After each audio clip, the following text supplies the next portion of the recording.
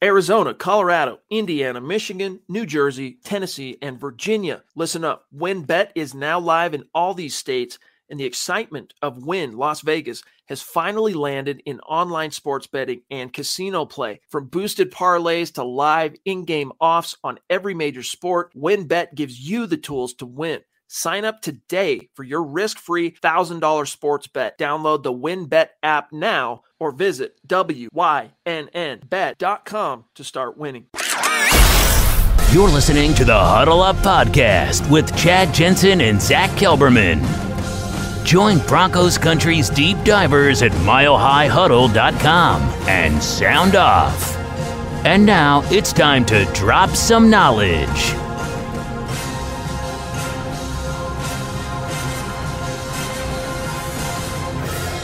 So welcome in, everybody. It is the Huddle Up Podcast, presented as always by Mile High Huddle and powered by Blue Wire Podcast. I'm your host, Chad Jensen. With me is the producer-in-chief, Scott Kennedy, as Zach is taking a night off. Scott, bro, you reminded me. You were the one that brought it up. You said right before we went live, Chad, this is the first time it's just you and I on a podcast. And even though we've been on like a three-way pod with you, myself, and Zach, so what an auspicious debut for the Chad and Scott show. What's up, bud? You know, just another day in paradise. It was about a year ago. It was about when I made my debut on this channel, talking first-round draft picks. And this was before free agency. And I asked you, I said, well, what are the needs? And I'll tell you who the players are. And you're like, corner, something, and corner. I'm like, all right, well, Pat Surtain's your guy. That's your guy. That's right. Yeah. And then felt, I guess, it was in agreement enough that you went and signed two corners and still drafted Pat Surtain. So that's how good Pat Surtain was. Is there another guy like that at 9 this year? Maybe. Maybe. Well, on this podcast, we have a bona fide draft expert in Scott. He went to the Senior Bowl, got an up-close look at all those great prospects, and he was ear to the floor on all the scuttlebutt that we're going to get to here in just a minute. But Scott, as we kick off tonight's live stream pod, I wanted to get your take on a few things Broncos general manager George Paton told. It's very unusual for this to even come up, but he gave some time to the Denver Broncos team site, Eric Dalala, and he addressed the status, as it were, of multiple Bronco free agents, starting with linebacker duo Josey Jewell and A.J. Johnson. And I'll paraphrase it here. He said, I like both of them. The coaches have to watch them. I think it's a pretty good draft class. There's some guys here I really like, so it's kind of in flux because we could potentially sign Josey back, AJ back, and then you have some younger guys in the mix with Baron Browning, and Jonas Griffith, and some of the other guys that we have, close quote. Now, Zach, Scott, I've been called worse. I promise you that. I'm sure you have, but this isn't like some kind of, authoritative, here's what we're going to do, but this is a step in the direction of, no. Even though they're both injured, we have an interest in bringing back one of, if not both, Jewell and Johnson. Your thoughts? First off, you always say good things about the players that run your team. Always. General Manager 101. You don't bad talk anybody else. And you, at worst, you might say, AJ might price out of our market. That would be about the worst you would hear a general manager say about a former anybody. Vic Fangio's leaving. Thank you for everything you did for us. We loved having you here. Good luck and everything. Maybe you want him back. You're going to hear positive things. So basically, he didn't really say anything there. Now, what's the speculation on this? I was incredibly impressed with Jonas Griffith last year, where he came from and the physical tools that he brings and the size. I like one of the two veterans. I think Josey Jewell was playing a little bit better last year, and I think he might be a little more willing to stick around Denver, where Alexander Johnson is, I can still get a big contract somewhere else. I don't think Josey's going to make the same kind of money that Alexander Johnson is on the open market. Right. He might be a little bit more willing to come back. And you remember one of the other things they said last year towards the tail end of the season was how impressed they were with Josey being there every day to work with the linebackers, the young linebackers, and the growth that he had. I think that was that may have been Kenny that was saying that last year. What a big help he's been. So I expect one. I don't expect both of them back. Right. Listen up, Broncos country. TickPick should be your first choice to buy football tickets because they save fans money by never charging any service fees ever. TickPick is the exclusive ticketing partner for the Huddle Up podcast and the Blue Wire Network. Denver Broncos football is finally back, and there's no need to exhaust yourself searching all over the internet to find Broncos tickets anymore because TickPick, that's TickPick, is the original no-fee ticket site and the only one you'll ever need as your go-to for all NFL tickets. TickPick got rid of all those awful service fees that the other ticket sites charge, which lets them guarantee the best prices on all of their NFL tickets. Don't believe it? If you can find better prices for the same seats on another ticket site, TickPick will give you 110% of the difference in the purchase price. That's right, guys. When we were searching for tickets for the MHH meet and greet for Week 3 at home, Broncos versus Jets, TickPick had us locked down. So visit tickpick.com/huddle today and use the promo code HUDDLE to save $10 on your first order of Broncos tickets. Yeah, you figure that Alexander has a little bit more of a higher ceiling in terms of earning potential. And honestly, it's like you just referenced that story that we learned that even though he was injured, even though that, he was tore up and couldn't participate on the field, he was there mentoring that young room. And you know what? As much as we might want to credit Reggie Herring, the linebackers coach, who Nathaniel Hackett said thanks but no thanks, for the emergence of Browning down the stretch, the emergence of Jonas Griffith, maybe there's a lot more there to kind of tip our cap for Josie Jewell. Unc Shea, we have a debut super chat from across the pond. Love seeing this. Appreciate that, my friend. He says, hey, guys, I'm just showing some love from Germany. I actually live in Frankfurt, home of the former Galaxy. So excited for the NFL to play a game in my city. Hashtag Denver Broncos for life. Well, Unc Shea, welcome. Appreciate you, my friend. Make sure you reach out and connect with us on Twitter. And it's really great, Scott, to see how far-reaching the tentacles of Broncos country really is. I think that's one of my favorite things about the Broncos for Breakfast show is the overseas guys that are coming in at lunchtime for them, and Cambodia, England, Germany, and we see the I've seen Sweden come through this pod before. So we've seen a lot of south of the border from Mexico, Brazil, all kinds of things. So what's the line? I'm going to tee you up. What do we say about Broncos country? Baby, it is not a geographic location. It's a state of being. That's what it is. It's wherever you are. All right. Well, UNC, I don't know if it's UNC or UNC. UNC, in my neck of the woods down in the south here, that's UNC Tar Heels. UNC Shea, appreciate you. I can't wait to get over to Germany. I'm actually a huge soccer fan. Most folks know that. I want to go actually to I want to see Dortmund. I want to see Borussia Dortmund. I want to go see that yellow and black wave there for sure. So can't wait to get over there. I've been all over Europe, but I've not been to Germany. Scott, when you brought up soccer, you have no idea how badly I was resisting nodding off to sleep just barely. For just real. By saying it. I guarantue you, if I took you to a Borussia Dortmund game, you'd have fun. You're probably right. I keep being told I need to get out to a pro soccer game somewhere, some football, as the Europeans would call it. Rod TV. Appreciate you, my friend. Thank you. It's great to see you. Been with us a long time as a Super Chat superstar. He says, if we get Aaron Rodgers and want to win now, I would love for us to get a veteran corner like Stephon Gilmore to pair with Surtain. Scott, I don't know how much you spent kind of watching Gilmore last year, but your thoughts on Gilmore, and then there's this kind of triggered a topic I want to bring up relative to A-Rod. Well, last year when Gilmore was cut, I knew he was from South Carolina. He's like from Rock Hill, South Carolina, which is right close to Carolina Panthers. Carolina Panthers were off to a good start. So when Gilmore is cut, you've got a team that's close to home who is winning. You only need two of those three for a winning team and an opportunity where you can pick up guys like Gilmore. You can pick up guys like OBJ, who goes and plays half a season for the Rams on a song. If you've got if the players believe that I got a chance to win a ring, they're willing for that short-term deal. The Patriots have made a living on it. Now they've signed more veteran free agents for low money deals than anybody. Right. Because hey, I want to go play with Tom Brady for a year. Maybe I can get a ring.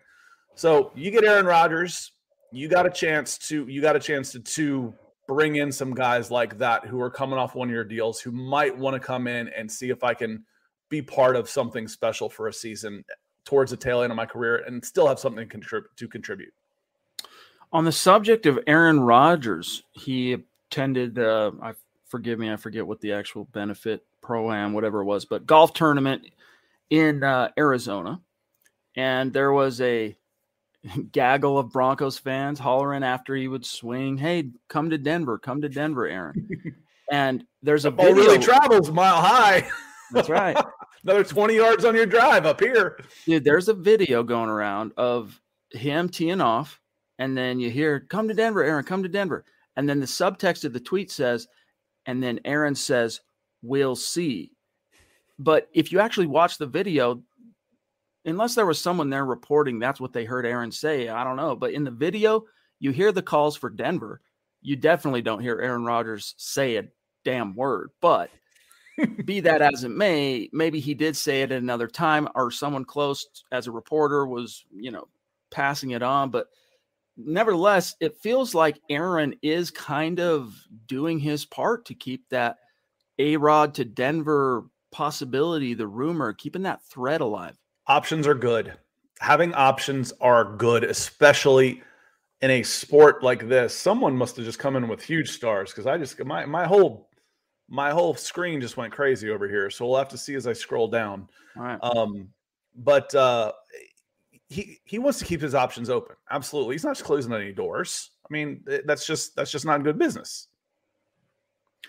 It'll be interesting to see how it shakes out. We got Travis Tarbox in the house. Appreciate you, big dog. He says, "Evening, fellas. Just my thoughts on the ownership situation. I hope whoever the new owner is, they love the Broncos as much as Mr. Bolin did and puts them in the best position to get back to winning. Denver Broncos for life." So on that topic, last time we were on was Monday night. Yesterday, Tuesday, news broke that, and it kind of feels like the NFL is asserting this cat. And by the NFL, I don't just mean Roger Goodell, but owners like Robert Kraft around the league asserting Byron Allen, who is black, and he's a former stand-up comic that became a very, very wealthy, for lack of a better term, media tycoon, media mogul. However, Scott, as I did my research writing up the official Bloomberg article reporting that his statement and his intention to make a bid on the Broncos, I'm like, what's this cat worth? Because I was like literally typing it up. Billionaire, that was like my rough headline before I published. And I'm like, I better go verify what this cat's worth, because Bloomberg makes no mention of it. I go look it up. Best estimate from some of those like ridiculous, celebrity net worth sites or whatever, $450 million, which, hey, it's a lot of lettuce to the average Joe, but relative to the 10% down payment. Yeah, exactly. The Broncos are expected to sell for somewhere around $4 billion. So he would need to come up with 10 times what his net worth is. But then he put out a statement today through Mike Kliss of 9 News. And then I want to serve this over to you, Scott, that basically said, look, this is America. One thing America, I'm paraphrasing, does not have in short supply is money. There's plenty of people out there. I'm going to put together some investors to join me on this bid. So he's going to kind of be the majority owner, I would assume, in this scenario. But he's black. He's funny. That's good, right? He's got a sense of humor. And it sounds like he has a genuine desire to throw in with the NFL as an owner. Yeah, as far as, there's money to go around. You don't have to have all that money. You can find somebody, if I'm willing to put up $500 million of my own as collateral, so to speak, it's like a house loan. If I'm dropping 5%, I can get the rest from the bank. Now, there's banks out there that can come up with that kind of money that would love. Banks don't like risk, but the thing is, an NFL franchise isn't much risk. It's an appreciating asset.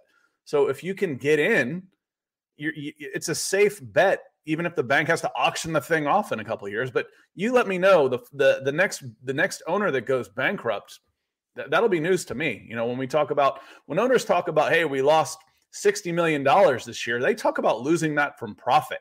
That means we only made $400 million this year instead of $460 like we did last year.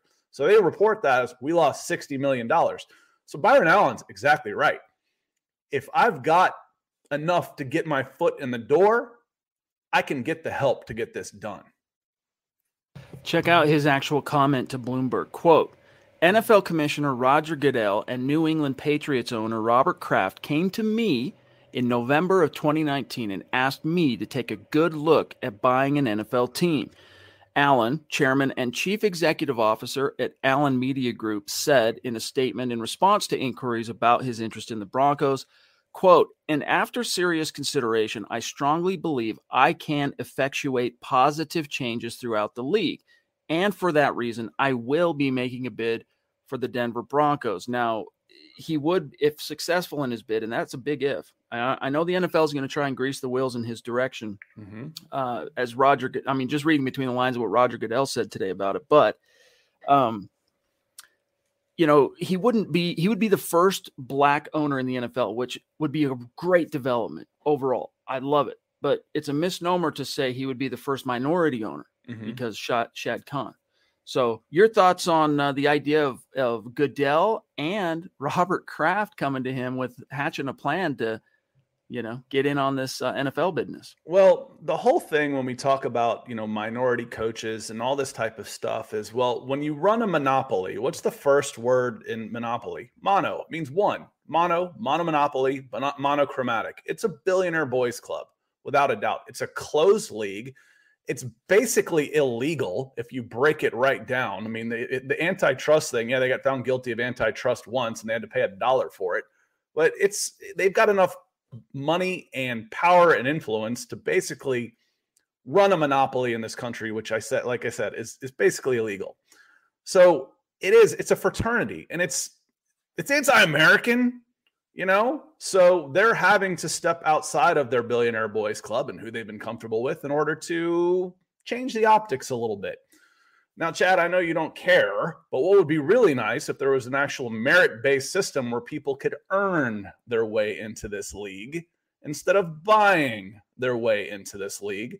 But that's not what this league's all about. I like this guy, though. I actually went back and did some research on him as a comedian. And, you know, he had multiple appearances on The Tonight Show starring Johnny Carson back in the day. So he's an intriguing option. And here's how I look at it, the whole earning it thing. Look, if the dude was innovative and hardworking enough to scratch together $450 million on a media empire, and that gives him a foot in the door to potentially buy an NFL team. Hey, man, sweat off your brow. That put you in position to become an NFL owner. You know, more power to you type thing. But he's going to have to ice out, from what we've heard in reports, 6 to 7 other buying groups interested in swooping in on this. Yeah, and when I say earn it, again, grab some coffee or something real quick. But in other leagues in this world, you and I could start a team and we could earn our way by winning into the top league. We could earn our way by winning into the top league. You can't do that in the NFL. And it's a buy your way in. Once I'm in, it doesn't really matter what I do as long as I don't embarrass the league. I can lose 20 straight years. I don't have to have much ambition.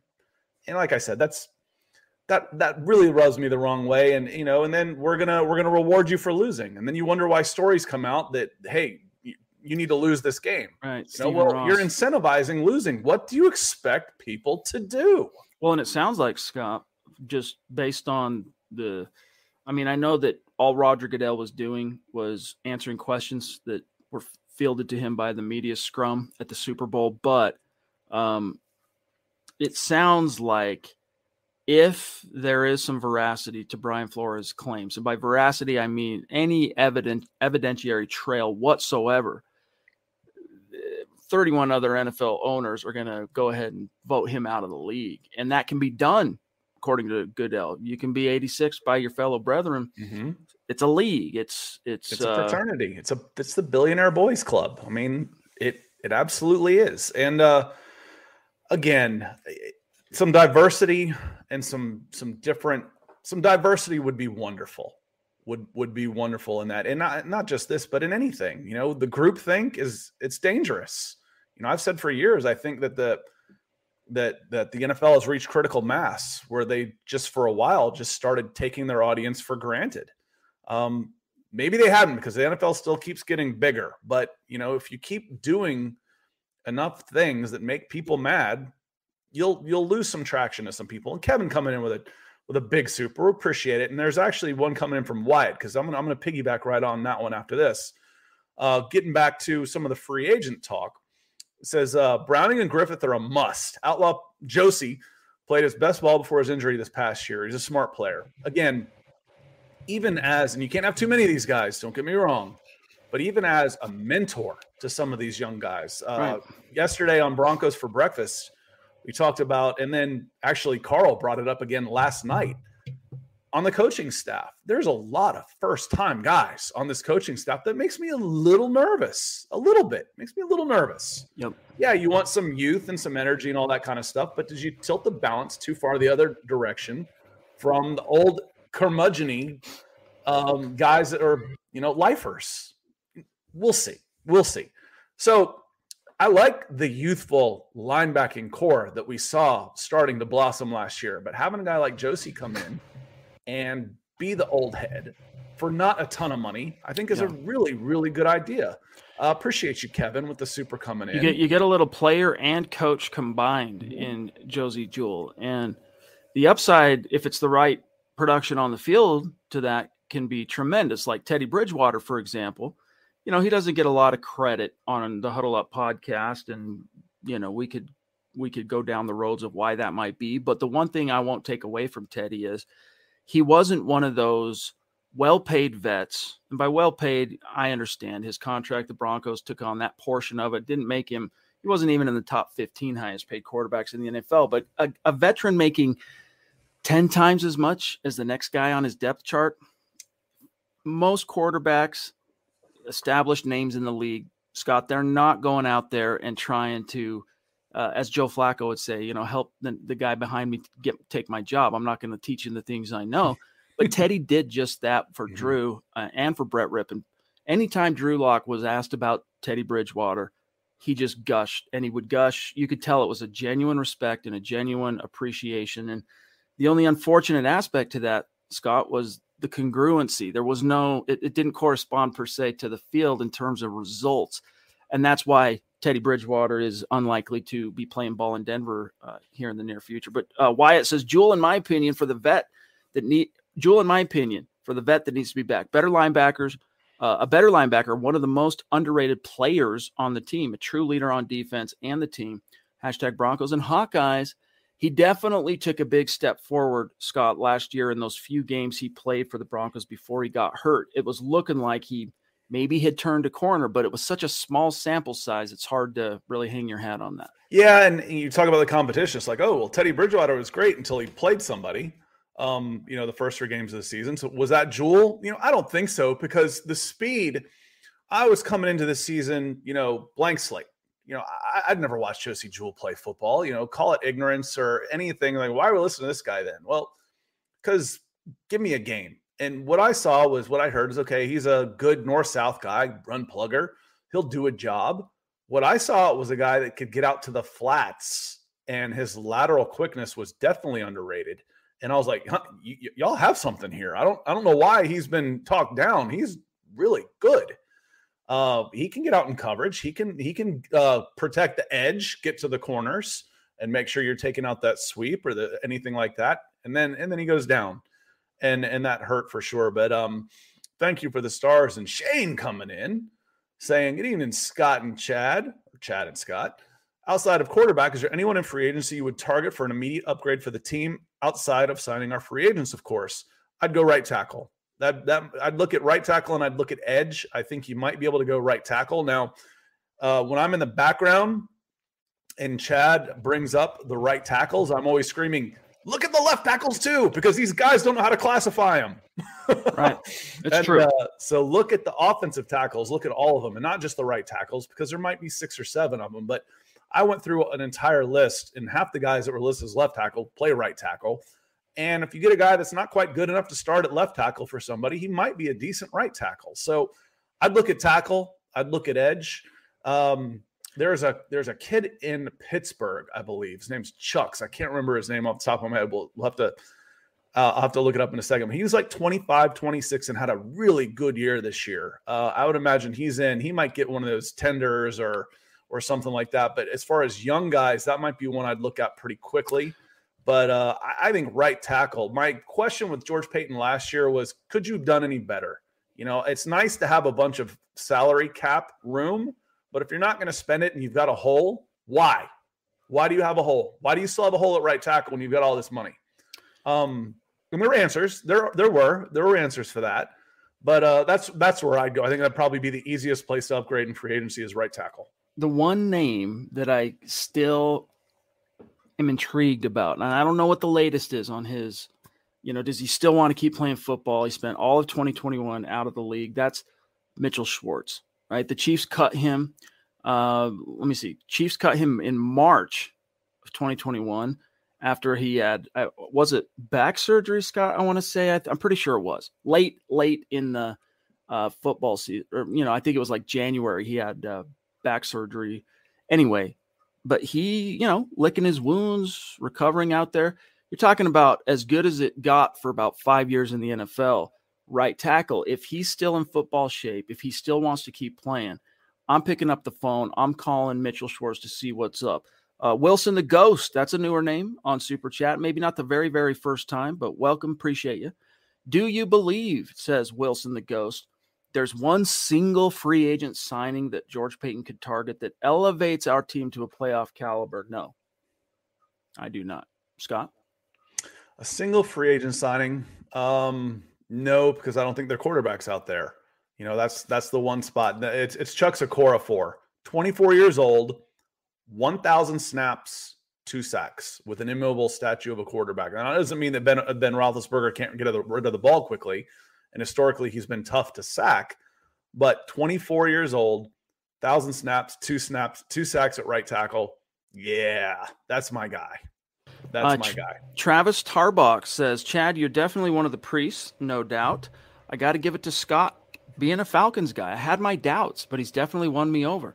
Scott is a football guy. That's what Scott is. Scott is he's a legend in Mile High Huddle already, and he's only been in Mile High Huddle, the community, for what, as you mentioned, Scott, about a year now. But Scott was kind of my boss, guys, for a long time. Kind of. I mean, it doesn't exactly work like that. When it was a nice symbiotic relationship. I once had one of the guys like you, Chad, say, 'cause I was like, my job was to make sure that Chad was successful. Right. That was my job. So in that state of mind, I thought, I'm basically working for him. But without somebody say to me, you're responsible. I said, I'm not your boss. It was Brooks Austin. He goes, I go, dude, I'm not your boss. And he goes, could you kick me off the network? I said, yeah. And he goes, well, then you're my boss. Exactly. But Scott is, MHH probably wouldn't be on the Sports Illustrated / Fan Nation network without Scott. So anyway, Tommy, Drew Lock, and use picks to build a team. This is not a strategy that I find repugnant. I can get into this. Now, look, I'm not saying that should necessarily be plan A, because as long as Aaron Rodgers is dangling out there, Scott, as a possibility, I think it's incumbent upon, especially now that Nathaniel Hackett is your head coach, it is incumbent upon George Paton to see that through till the bitter end. Barring an Aaron Rodgers miracle, Kyler Murray's not going anywhere, guys. Barring an Aaron Rodgers miracle, looking at this quarterback class, there's some intriguing guys there, but they're all very similar to Drew Lock circa 2019, where there's a lot of things about them that you like, but they also have a lot of warts. There's no one guy that's really shining as that, give you the warm and fuzzies in the stomach guy in the first round. And so unless that evaluation changes, for me anyway, you miss on Aaron, or Aaron stays in Green Bay, whatever. I'm all about, hey, use your 5 top 100 picks in this draft. Go finish building this team. Go all in on the upside of Drew being unlocked, pun intended, by Nathaniel Hackett. So I'm on the back end of these conversations a lot, and I'm usually yelling into the microphone that's muted, saying a couple of things. So I'm going to get the chance to make a couple of points on this one. One, Drew Lock's got 1 year left on his contract. What if Drew Lock says, I have a good season, and you know what? I've had enough. I want a fresh start somewhere. There's that risk. The other risk is Drew Lock has to make a quantum leap to become a good NFL quarterback, a quantum leap. He hasn't been there by any stretch of the imagination. The talk this year is like, well, he would play really well down the stretch, in his 4 starts. No, he didn't. He didn't turn the ball over. He threw 1 touchdown in 4 games. He didn't get an interception. And all of a sudden, our standards have dropped so low for quarterback play in Denver that we're building that up to something that it wasn't. Probably true. It wasn't. And finally, as far as Drew Lock goes, those are the two main ones I had, and I've got a third one here somewhere. And then the talking about T-Man coming in, I'll read his super, and it'll come back to me.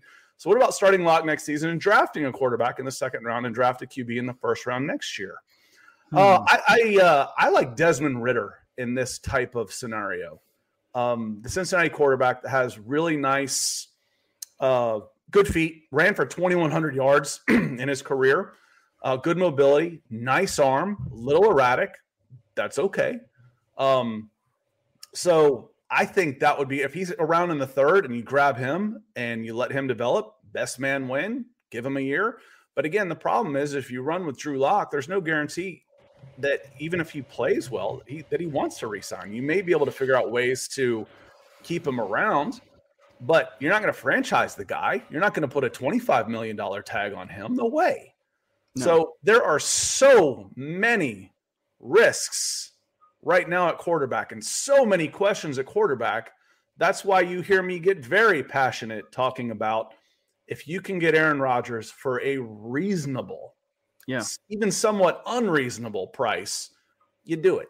Well, then there's, then we're right back here in 4 years. So what? You might be crappy for 4 years and still be right there in 4 years. With a legit quarterback, it's a known. It's as close to a known quantity as you're going to get in this game.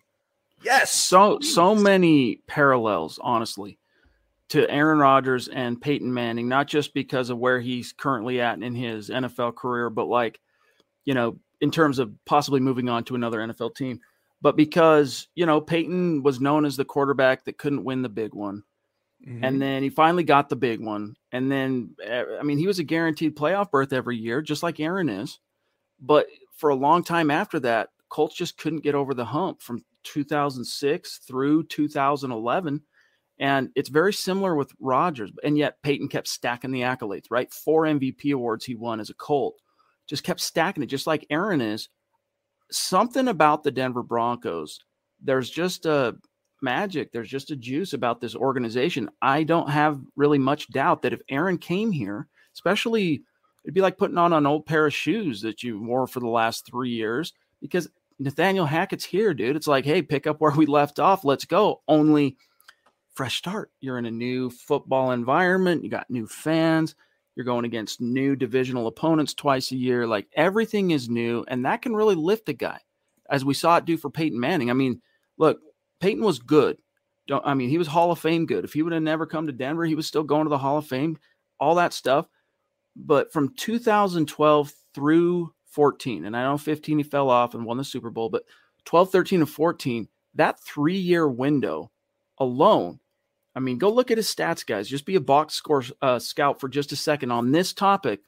He was more prolific. He didn't have a more prolific 3-year window than that in his entire career. And I think that, fresh start aspect, the organization as the Broncos are, and the kind of juice and magic that conjures, it did something to lift him. And I don't have very many doubts at all, Scott, barring health. The same could happen if Aaron Rodgers landed here, but so many ifs. This isn't, hey, let's go out-compete all other comers with just the best offer to a quarterback. You have to get the Packers to sign off, and that's going to be a tall, tall task. Yeah, it's not just recruiting one guy. It's convincing them. That's why I say it's got to be reasonable. The report, 4 first-round picks. Well, that's impossible anyway. You're not allowed to trade 4 years into the future anyway. So you only have 3 to trade. 3's too much for me. I wouldn't give up 3 first-round picks, even if I knew I was going to get him for 3 years and I could start over in 1 year. If I could start over, like I'd get him for 3 years, and then as soon as he retires, I got my first round pick. Then I draft my quarterback. That's still too rich for me. Now 2 first round picks and maybe throw in something here. Yeah, I'd seriously, very seriously consider that. Leaf coming in, saying good evening, everyone. I'm stoked to catch a live show. Well, we're glad you're here and see you two together. You know what? Chad and I have never been in the same room together. I've known Chad for going on 10 years. I don't think we've ever been in the same room together. That's going to change this year. Very cool question. Paton seems to do what he says and was talking up the big guys in this draft. Who do you think he's got his eyes on, assuming we keep our picks? Top 3, assuming we keep our picks. Oh, you could upgrade right tackle in a hurry.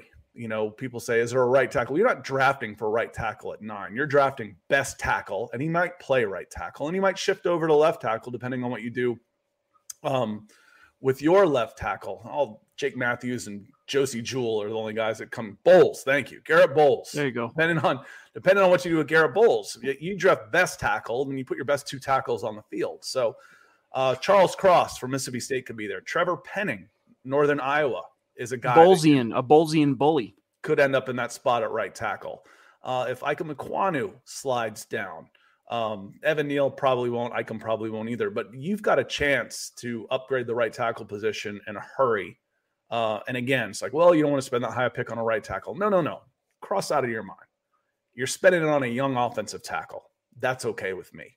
Appreciate the question, Leaf. Or and edge. I mean, your edge guys. Because I told you my screen. I've got a second screen over here where I keep a look on Facebook, and it blew up. It showed like rainbows and stuff all over the place over here. It was from Mr. Mize. It was Joshua Mize coming in with 4,465 stars. That's the biggest one I can remember in a while, Chad. Joshua, you're a legend.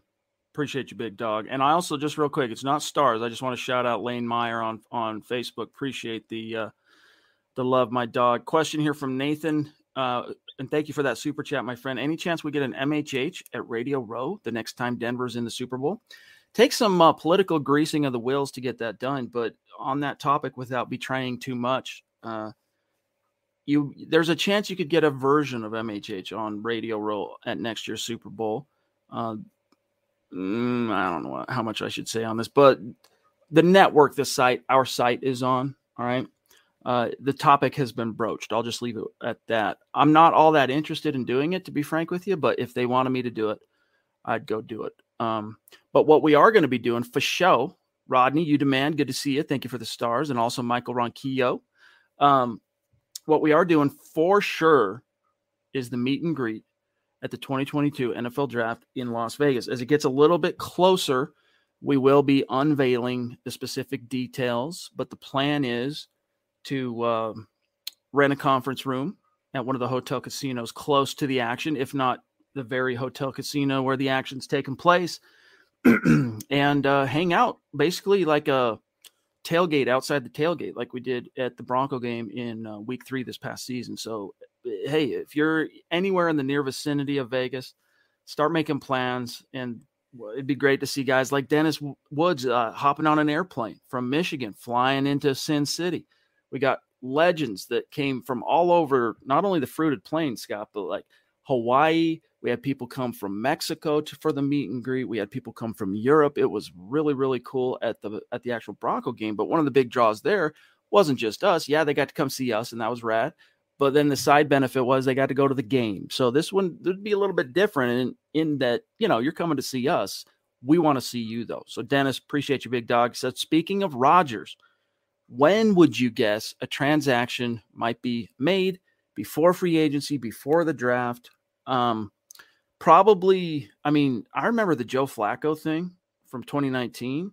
If I'm not mistaken, it was like end of January, beginning of February that a report broke. It might have been right after the Super Bowl. I'm trying to remember the logistics, but it was seriously, if not tail end of the NFL season, playoffs and all that, the first week after the Super Bowl. It was within that window.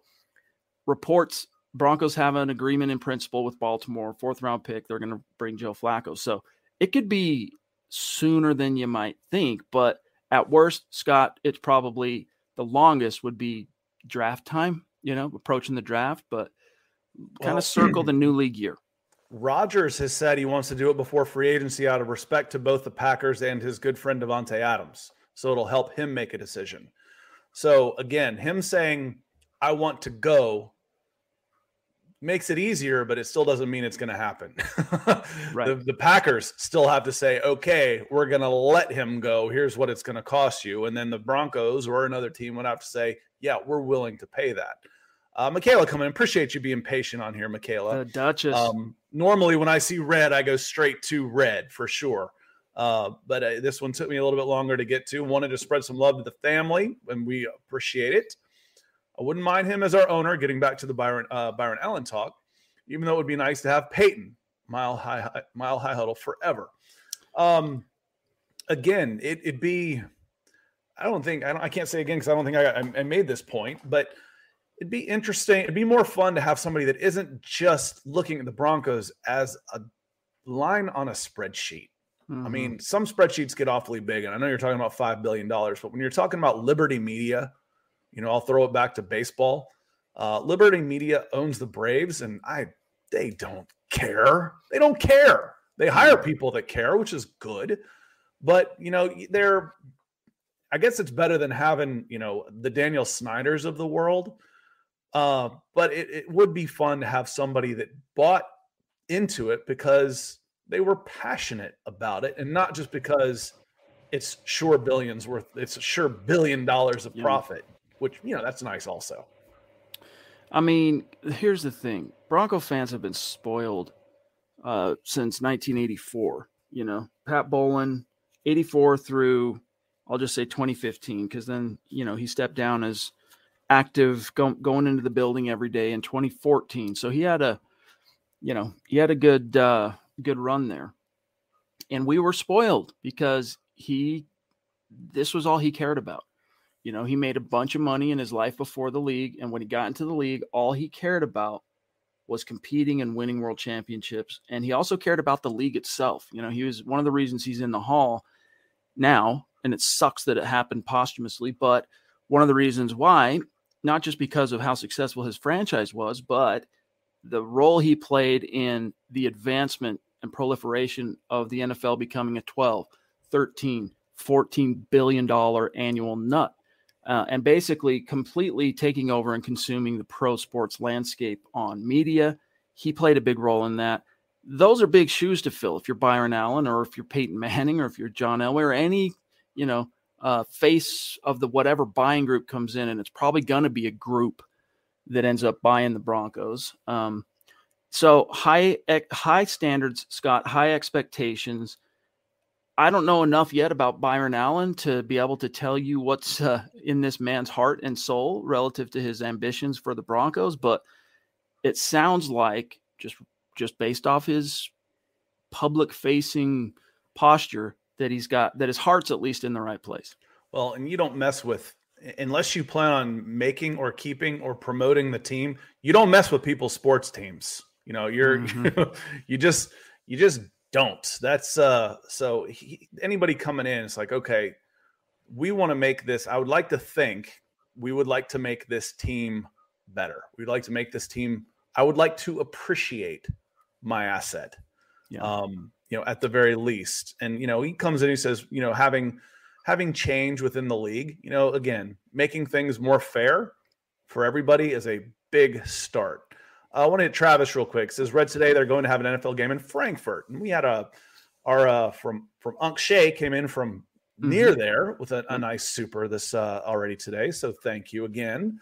And Travis, thank you for the stars. Is it possible to have expansion overseas in the future? Possible, yes. Practical. But I think you're better off seeing more of like a separate league, not necessarily NFL Europe, but kind of. And then, maybe have a World Bowl, I mean, if you're thinking, and I don't think this is going to happen anytime in our lifetime and the next generation, but I think we'll see a team in Mexico before we'll see a team in Europe. It's just too hard for the West Coast teams, to get over and play a team in Frankfurt, Germany. With doing that, as a, once every couple of years to go over to London and play is one thing. To go and try and do that 4 times a year for a divisional opponent, that becomes real tough. So maybe you expand an entire division and they only play East Coast games where it's not that bad. I don't know. Is it possible? Anything's possible. I think it takes away from the parity of the NFL if you start making it an inordinate burden on specific teams in the league to travel. And I guess it's not just a specific team or two, but the opponents having to travel. That's a hop, skip, and a jump, man. But you know what? The NFL continues to be intent on tapping into the European market because Europe's rich, man. There's a lot of money in Europe. There's a lot of money to be made there if you can get people in Europe actually interested in the NFL. The problem, one of many problems with NFL Europe, Scott, was that the product wasn't good enough to really excite and interest Europeans at a high enough level to justify it ever going any further. And before I lose sight of this, I just wanted to say I didn't get a chance to say, Michaela, love you, appreciate you, so generous, you the bomb, you know this. We can't say that enough. You never have to apologize for that. We got another legendary Super Chat superstar jumping in off the top rope. And by the way, here he is, Kayaka. Dude, where you been, big dog? Where have you been? You and I have a conversation we need to finish up. In fact, I was just thinking about you the other day. We do need to get together and talk about that thing that we were talking about. Kayaka is quality people. Hung out with him literally all day at the meet and greet, watched the game together in the stands, became a buddy, became a friend, not just community guy. So anyway, great to see you. Thank you for the super. Been wondering about you. He says, aloha, gents. I'm excited for the fresh, young staff taking shape. Although this season, I'm staying a bit neutral in lieu of my excitement early last season. LOL. Hope we re-sign Kenny Young over anyone. You know what was interesting, Scott, on this topic is, going back to the names that George Paton brought up in that team site interview on the linebackers. Kenny Young, who is also an unrestricted free agent, he didn't mention him. His name did not come up in those remarks, which tells me that for whatever reason, he's probably not front of brain for George Paton. Josie Jewell was, AJ was, and even Baron Browning and Jonas Griffith were more front of brain than bringing up Kenny Young for whatever reason. I don't know.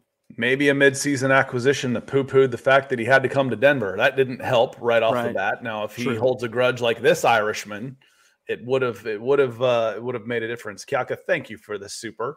We haven't met, but I hope we will someday. And same goes for our old GLP, Gary Leeds Palmer. Thanks, Chad and Scott, for the great content. Thank you. Thank you for being here. It's an honor. I say it all the time and not enough. It's an honor that y'all trust us. We've got almost 400 people watching right now, contributing to the chat, the show, that y'all take your time and trust us with yours, because we know how valuable time is to each and every one of you. So thank you. Top rope, 2 Hawaiian OG legends, back-to-back super chats, Kayaka and D-Dub, Dale, a.k.a. the man, the myth, the legend. Dude, thank you so much. So generous. I mean, it's sometimes hard for us to wrap our brain around just how great our community is. Thank you so much, my brother. I'm going to be in your neck of the woods, as I mentioned, both you and Kayak. I'm going to be in your neck of the woods in March. I'm going to be in Hawaii on the Big Island. So we'll have to see if we can't find a way to meet up. I'll be there for about a week. But he says, impact. I want an impact player at any position at 9. Regardless of position, impact players make everyone else better and or others' jobs easier, including the coaches. A guy that wrecks the plans on the other side of the ball. Your impact players in this draft, great job. You the man, Dale.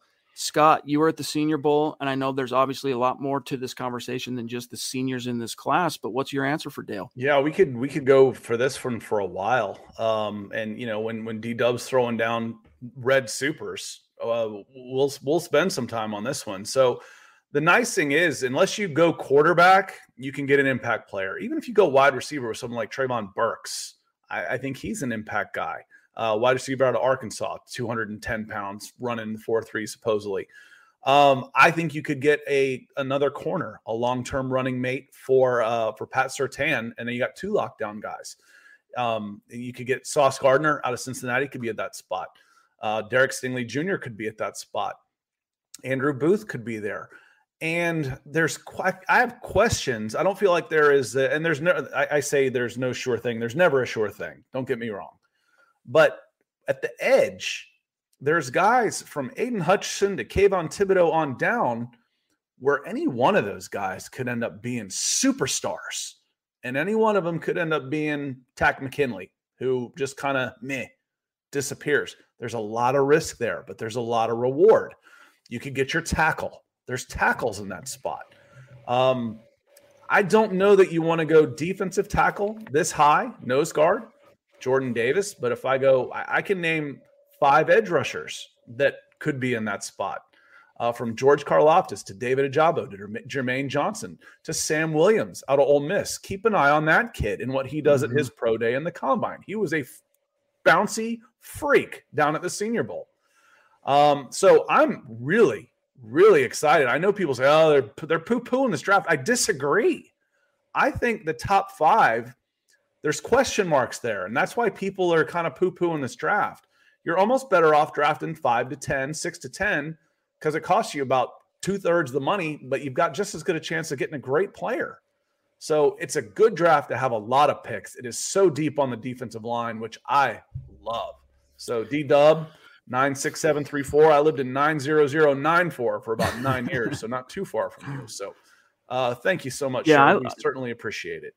Absolutely. I think, look, if you're not going to go quarterback, to me, and I get it. Oh, no, best player available. The best player available thing is always relative to the positions we need. You know, GMs, scouting departments, they're going to put their board together and they're going to prioritize it based on the holes and weaknesses and not just necessarily weaknesses today, but whatever, contracts are coming off the books over the next 4 or 5 years. I still, boiling it back down to positions, it's right tackle, it's edge. For the value, look, you don't know what you're going to do with Bryce Callahan yet. You don't know what you're going to do. I mean, Kyle Fuller's not coming back, but you've got Ron Darby on another couple years. He's here for sure for 1 more year, and Pat Surtain. So you got 2 of those positions solved. I don't think you would really necessarily need to go corner at 9, but you could. There are some guys some role players that are under contract for 2022 that are interesting to me. But for me, it comes back, Scott, to tackle. It comes back to edge if you're not going to take a quarterback. And I'm not pounding the table for a quarterback just because no one yet has given me the warm and fuzzies. Judah Walker jumping in. We got a rapid fire because we just crossed the 50-minute mark. Judah Walker. Cam Akers, 6-month rehab from a torn ACL is amazing. That work ethic, is it the work ethic or medicine? 32 the year at least. I'm not sure the syntax on the end of that one, Scott, but yeah. But it's changed a lot. It has gotten better. Now, depending on the damage to your ACL, for a quick twitch guy and a change of directions, it could be up to a full 18 months before you're 100%. But a 90% Cam Akers is still a lot better than most everybody else. So you can get back out there in 6 months. So if he's good now, give him another year also. Mike Ronquillo, appreciate you, big dog. George Payton did also mention Melvin Gordon, who he brought up his fumbles, but he also brought up how much he liked the 1-2 punch and just kind of the juju he had with Javonte, and then said that he loves him. You use the word love. So that's something that if Nathaniel Hackett swoops in and looking at the film, Lana, thank you. Appreciate you. If Hackett comes to the table, in other words, and says, hey, I feel like we need Melvin for the wide zone, then they'll make an offer, but time will tell on that. And then here's when I'm going to serve this over to you, Scott, from John Houston. Thank you, big dog. Pro Football Focus compared Sam Howell to Russell Wilson. Do you like him? That's not a bad comp. I don't remember, because Howell goes about 220. He's about 6 foot, a little bit over 6 foot, 6.5 feet, 220. Russell Wilson's not quite that big. I think he's probably got a little bit more shake. Russell's got a little bit more, a little more lateral to him. But that's not a bad comp with Sam Howell. I like Sam Howell. I do. And the fact that he's like 21 years old, where he's 3 years younger than Kenny Pickett, interests me as well. Fast forward Sam Howell 3 years from now, where is he on the Kenny Pickett scale? This age thing, it makes a difference. It really does. It doesn't to college guys because they're only getting them for 3 or 4 years anyway. I'll take a guy from 21 to 24. But if I'm drafting a quarterback, I'd rather have the 21-year-old than the 24-year-old if it's close. Yeah. John says Locke would be a top 5 pick in this draft. To be honest, I don't think so. I really don't. There were too many questions about him. He was too much of a hot and cold quarterback for any NFL team, even in this class, I think, to Andrew, you noticed? What are you talking about? Yeah. Scott's been dealing with an eye deal for the last 4 days. Started Friday night, actually. Oh, okay. That's right. So appreciate the concern, obviously, Andrew. He says, keep a hot compress on that eye, Scott. I had many styes working with fiberglass, but talking to Nick and Carl, they feel Javonte Williams, Pookie, might have a hard time in Nathaniel Hackett's game, playbook because of his vision. With that, should Gordon stay? I think too much gets made out of that, to be honest with you. But your thoughts on Javonte in the wide zone, Scott? It's a talking point, really. It is. It's like, okay, who are you concerned about? That might be it, because he's not necessarily a patient. That's what we saw to Melvin Gordon. Melvin Gordon will take a breath. He's got the experience to know if I'm patient, something will open up, and I trust myself to be able to get to it. I saw that from Javonte Williams towards the end of the season. I saw him get experience and take leaps and bounds. So I think if you ask them what you thought, and ask them when they come back on, when they ask Nick and Carl, what do you think? Do you think he can do it? Do you think he will be successful?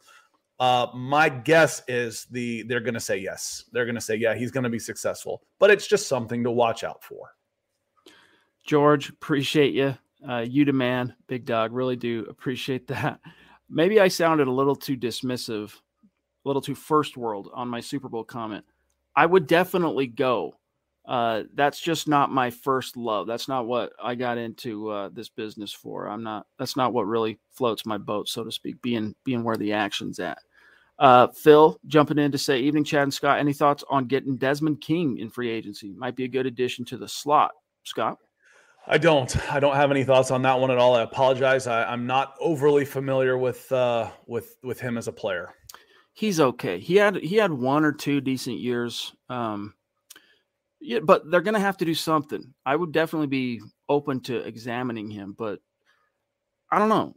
Fangio's gone, so maybe Bryce tries to follow him, but I would definitely try and get Bryce Callahan in here, but it's a little bit of a little bit of a pickle though, because his value, he has a hard time staying on the field. So how do you value him in a contract? But when he's on the field, he's a top 2 or 3 slot corner in the league. Tom El Greco up in Canada. What's up? Good to see you, bro. Hey, guys, if Locke won the last 3 games, would we be talking about other quarterbacks? Thanks, boys.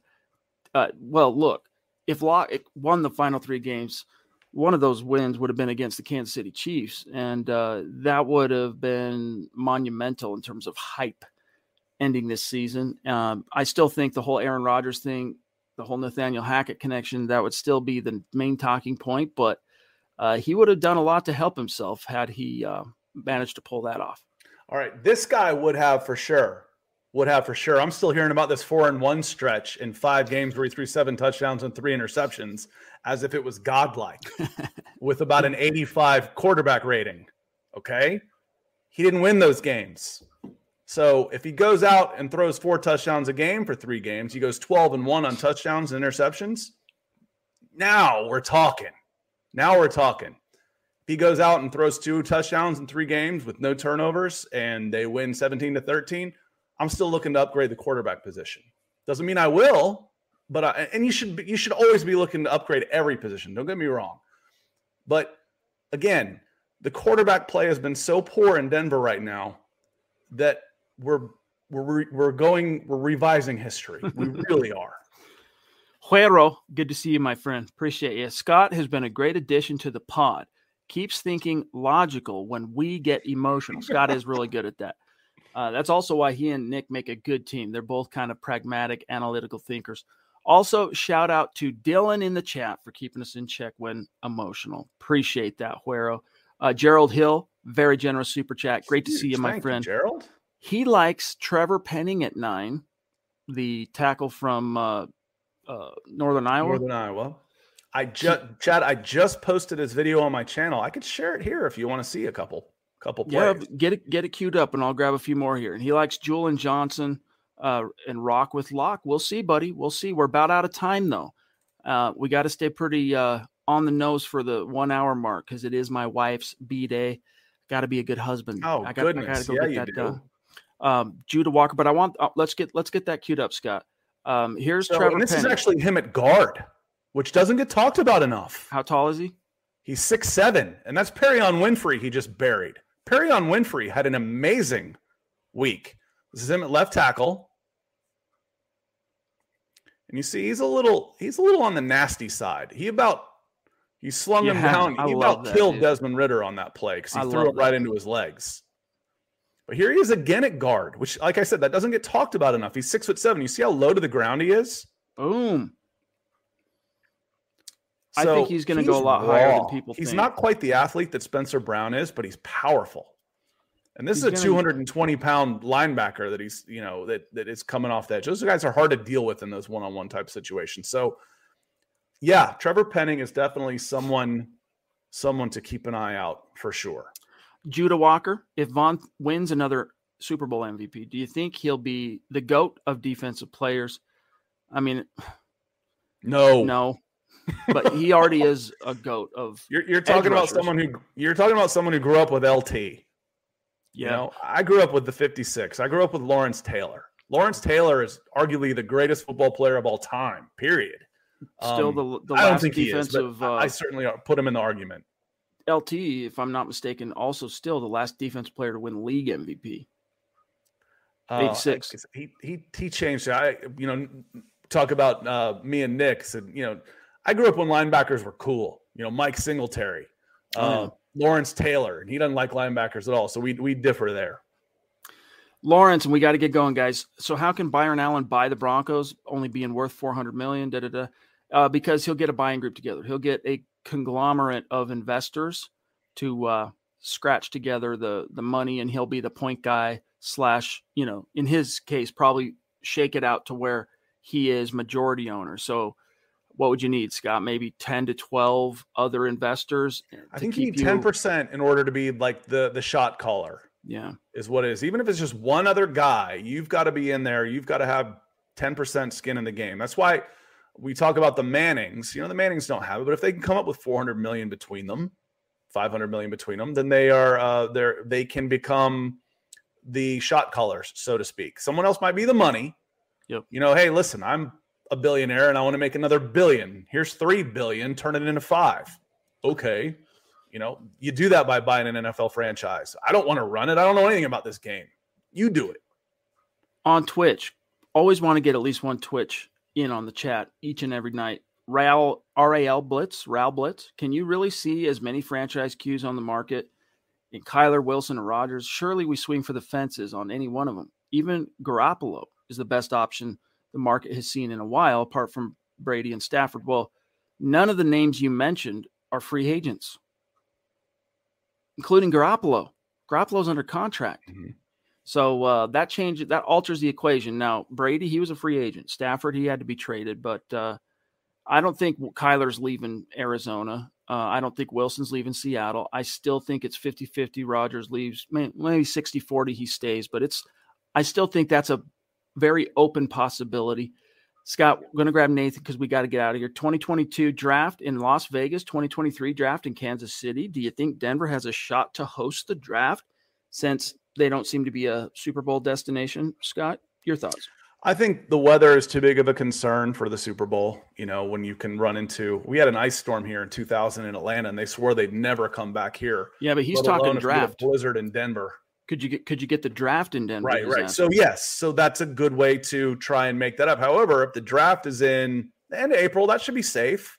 I'm thinking combine, which is that's big time snow season in Denver. In March.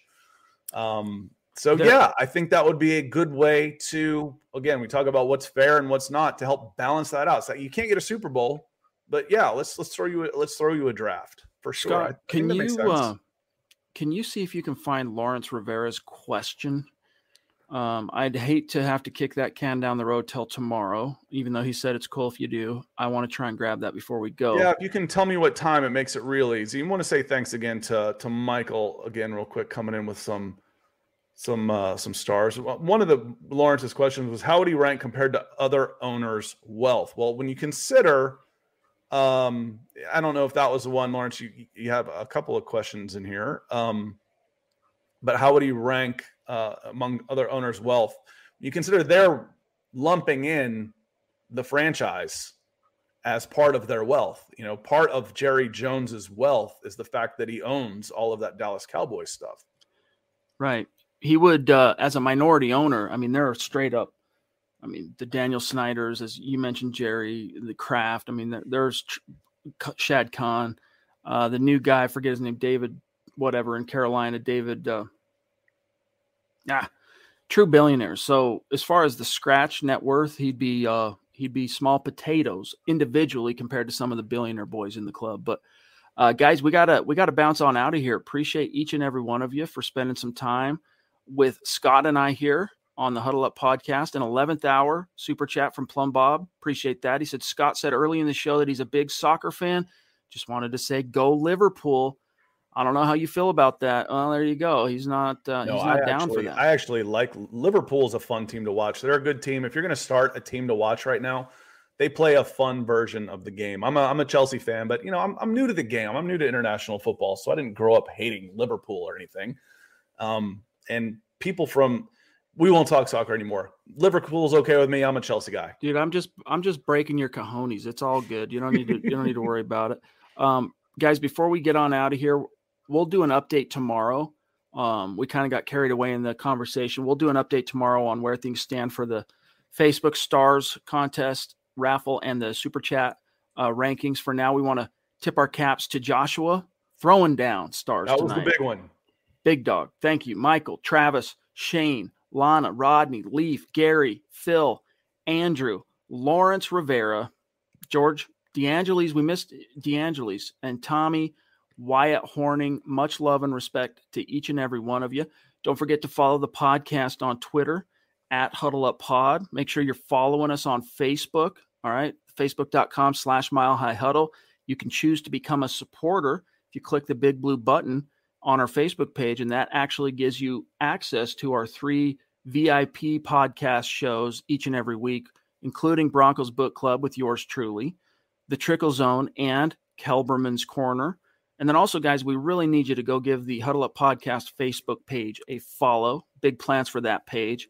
And then a shout out here, and we'll dip on out to these great superstars for the support tonight. Unc Shea, Rod TV, Kevin, Wilson the Ghost, T-Man, Nathan, Dennis, the Duchess, Judah, Kayaka, John Houston, Tom, Huero, D-Dub the Legend, Gerald, and Nathan again, Plum Bob. Much love and respect.